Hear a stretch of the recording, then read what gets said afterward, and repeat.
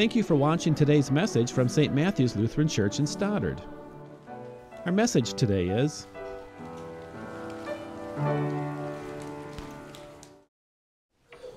Blessed be the God and Father of our Lord Jesus Christ, who has blessed us in Christ with every spiritual blessing in the heavenly places. Amen.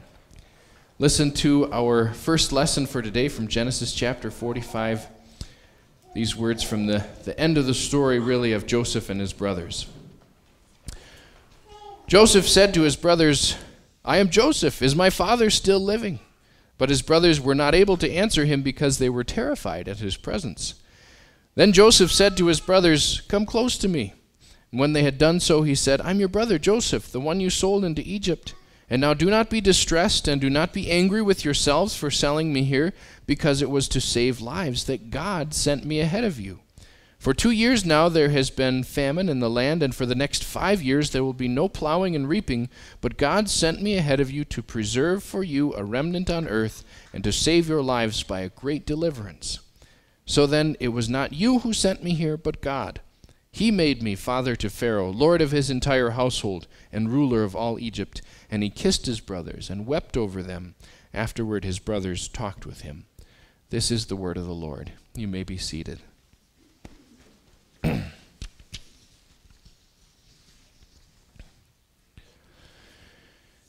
Dear Christian friends who are forgiven by God's extreme grace, I'm very grateful for the wonderful relationships that I have in my family, in my immediate family especially. I grew up very close to my brothers and sisters, and I still stay close to them and really enjoy their company whenever we can get together. But as I've gotten older, I've learned more about myself, and I've also become more aware of how increasingly different I am from my siblings and other people in my family, especially now that we don't live under the same roof, or for most of us, even in the same state. Then in-laws enter into the picture, and they bring their own wonderful personalities, and the family changes just a little bit. And as I've gotten to know more people, your families, other families that I've met, I'm increasingly grateful as I see that a whole family that gets along with each other is a very rare and wonderful blessing indeed. Getting along with absolutely everyone, including our family, is practically unheard of. We all have different priorities. We all have different values, different things that we think are important, different strengths and weaknesses. And let's face it, even in our families, even in our Christian families, we're still sinners who sin against one another and hurt each other all the time.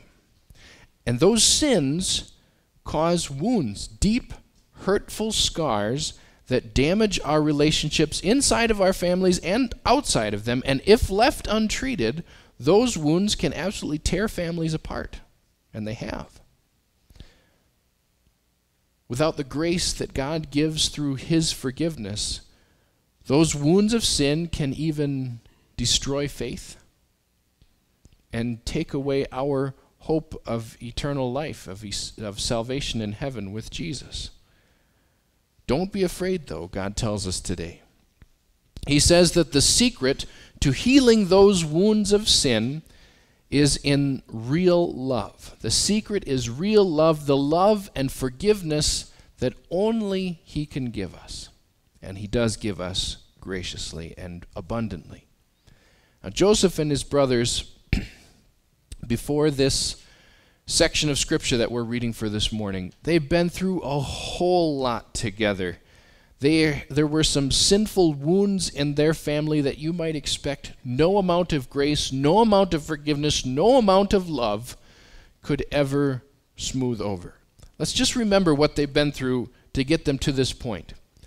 Joseph was one of the youngest of Jacob's 13 children, but he was the oldest son of Jacob's favorite wife, Rachel. And there's a whole fascinating story about how Jacob's family grew to 12 sons and 1 daughter. And you can read it. Just open your Bible sometime this afternoon to Genesis chapters 29 and 30 and read how all of that happened.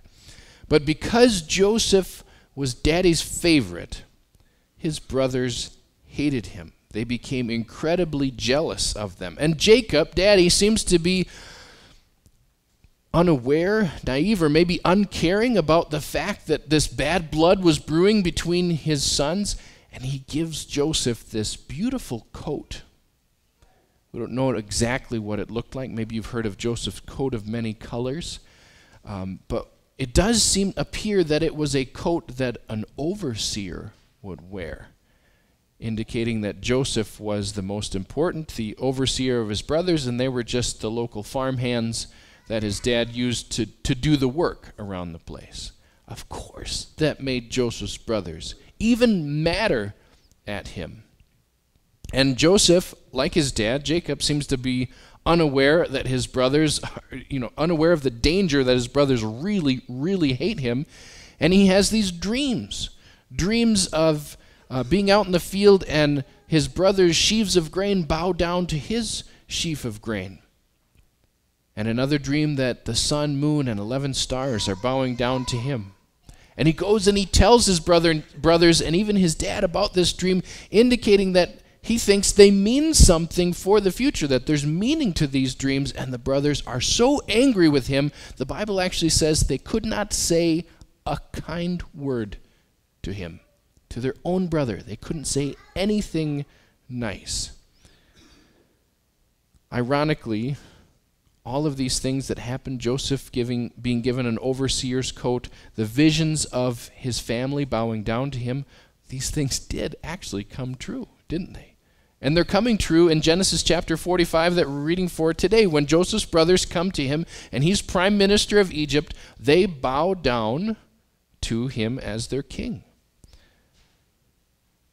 All of the brothers, though, were so angry with Joseph for the boasting and the favoritism that when Jacob sent his youngest son to go out into the fields and to check on his brothers who were working tending the sheep, this is what they said about their brother.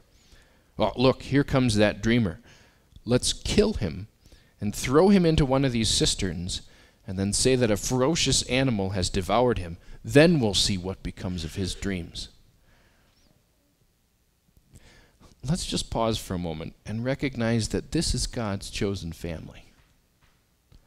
The one that he has picked out of all the nations in the world, out of all the tribes, all the families in the world, to be his chosen people. This is Jacob and his 12 sons, the ones from whom the Israelites got their 12 tribes of Israel. And look at how they treat each other.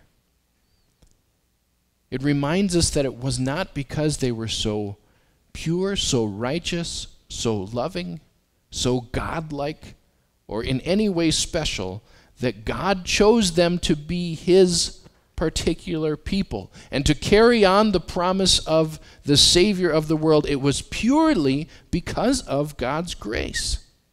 So remember that when you have struggles in your family, when the kids seem to be squabbling and not getting along, when you have disagreements with brothers or sisters, aunts or uncles, parents or grandparents, that just because maybe others aren't treating you kindly doesn't mean that you're excluded from God's grace. Doesn't mean that God can't use you and your family to bring wonderful blessings into this world, and it doesn't mean that he has stopped blessing you either. He can still use you and your family to bring about his blessed purposes and to fill your lives with wonderful blessings as well. Well, these brothers of Joseph decided that they weren't going to kill him. They were going to sell him as a slave and make some money off of him. He was their flesh and blood brother, after all. But they still told their father, Jacob, the lie that he was killed by a wild animal. Do you think that any amount of love and forgiveness could heal these wounds in their family? They really just seem so deep, so hurtful. As we read Jesus' words in our gospel lesson, telling us to love our enemies, as we hear Paul's words of warning in our second lesson for today, that we are not to take revenge against our enemies, you might be wondering, now, who is my enemy? Let's marvel at that too. We live in such a peaceful time and place that we may not have this long list of enemies.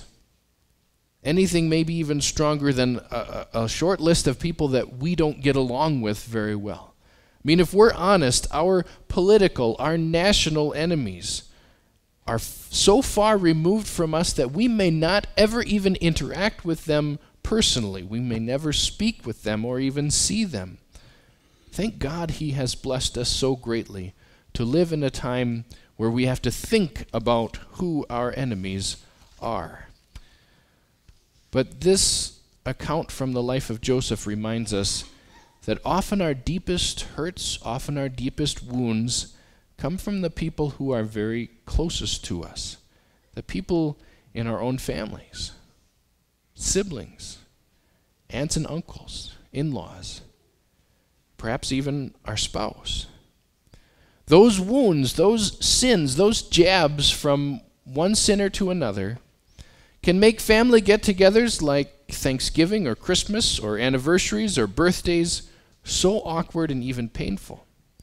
They can make us despise our families or even want to hurt them. These are the people that we should love most of all, the ones that God commands us to love and care for all throughout our lives, and the ones who should be for us our strongest support. The breakdown of the family, that family love and support, is a plague that is infecting our entire nation and our communities. It sends people into depression, causes other serious health problems. There's a whole division in the counseling field just to deal with family strife.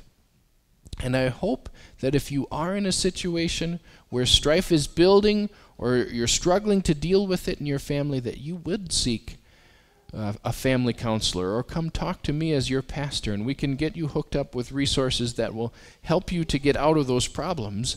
Those wounds, if they are left untreated, they can break apart marriages and cause families to completely crumble. There's a reason why the phrase family feud was so well known, so common, that it became a big hit game show. These deep and hurtful wounds of sin need the forgiveness that only Jesus can give. He starts the chain of forgiveness by first of all showing us, promising us, assuring us, even through His body and blood in the sacrament, that our sins, our many sins, are already forgiven. He tells us, as we read or sang in our psalm for today, that as far as the east is from the west, so far has He removed our transgressions from us. And I think the picture there is beautiful. He specifically uses east and west. Did you know if you go north and head in a straight line, at some point you're no longer going north. You're turning around and heading south again. There's an end point to north and an end point to south. But if you would take those same sins and head east or head west, you never end up going the opposite direction. They're infinitely far apart. And so God shows us and reminds us with that picture that He has taken our sins completely away from us. He removed our sins from us by sending Jesus, born as a baby in Bethlehem, living a perfect life for us in our place, to suffer and die the punishment that we deserve for our sins on the cross. He paid the penalty that we owed. He showed us the full extent of His love and forgiveness by dying to save us, the Bible says specifically, when we were still His enemies. Jesus prayed as they nailed His hands and feet to the cross, "Father, forgive them. They don't know what they're doing." But it wasn't just the soldiers there who were acting against Jesus that He was loving. It was you and me too. for all of the actions, all of the thoughts, all of the words that we have spoken that go against God and his dominion over us. Now God urges us, in light of the love and forgiveness that he has placed in our hearts, in light of the load of sin that he has taken off of our shoulders, that we ought to follow his example and love and forgive even our enemies. Be kind and compassionate to one another, forgiving each other just as in Christ, in the same way that in Christ God forgave you. In Joseph's story, we jump ahead about 15 years from where he was sold into slavery. Now Joseph is the prime minister of the Egyptian empire, right-hand man to Pharaoh, king of Egypt. And if you don't remember how he got there, I'd encourage you once again to open your Bibles and read Genesis chapters 39 through 41. It won't take you long to get through it. Probably a lot of it is familiar to you. But suffice it to say here in our worship service that Joseph went through a lot of suffering, a lot of unjust things happened to him in that time, in that space of time, that he could have been very angry about. But he comes out the other side, Prince of Egypt, and doing something wonderful to help people. Obviously, God was training him and blessing him so that in the end, Joseph could plainly see, and we can see too, looking at what happened to him, that God had worked all of this out while he was suffering. God was blessing him and making plans for him that he could never have foreseen. And so he said to his brothers in our reading, God sent me ahead of you. It wasn't you that sent me, he said. Can you imagine him turning that around and twisting that? Of course they sent him. They were the ones who took the money, the 20 pieces of silver for selling him into slavery. They sent him down there. They put him in that caravan. He says, no, you didn't. God sent me here. God sent me ahead of you to preserve for you a remnant on earth and to save your lives by a great deliverance. Rather than gripe about what his brothers had done to him, how unfairly they had treated him, all the suffering and pain that he went through, all the injustice, Potiphar's wife lying about him, being left to rot in jail by the cupbearer and the baker, instead of that, he praised God for what God was accomplishing and had accomplished in him and through him. Now, I'm sure Joseph had days where he was sitting there in jail when he didn't feel as positive and as generous about everything that was happening to him, but God saw him through. And by faith, Joseph's eyes were open to see and understand the wonderful blessings that God was bringing about even through his unjust suffering. God had been good to him, and God was bringing about good through him. And Joseph could see that despite his own personal sins, he was well aware that he was a sinful person. God had never forsaken him. He knew that God was loving and forgiving and that he was a direct recipient of God's grace and blessings. So he praised God even after all that he had suffered and endured at the hands of his brothers, and he was willing to continue to love and forgive. Because God has poured out his love and forgiveness on us, we will also be loving and forgiving to others, even others who mistreat us. We will follow Christ's example and forgive those who sin against us, just as in Christ God forgave you. And isn't that really the greatest joy? To not only tell someone, but show with your example what it means that Christ forgave you.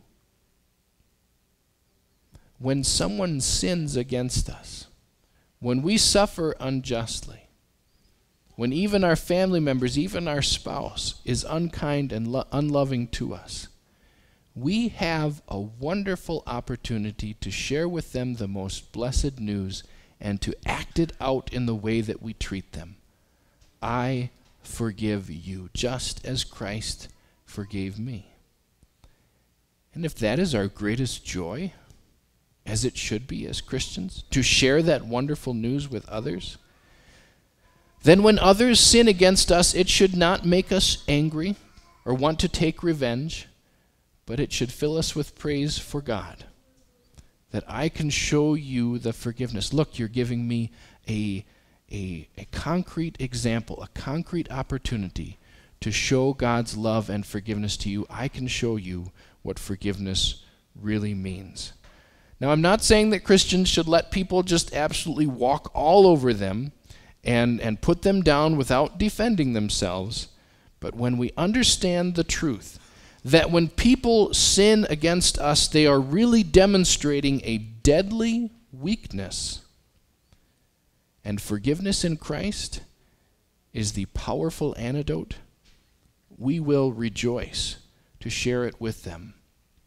Yes, even our families, even our enemies. Amen. Please stand.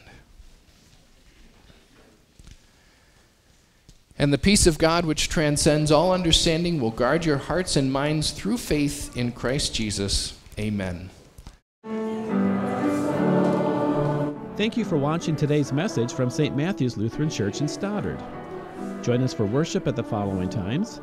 Like us on Facebook, or visit our website for audio and video sermons, or to find out more about our congregation.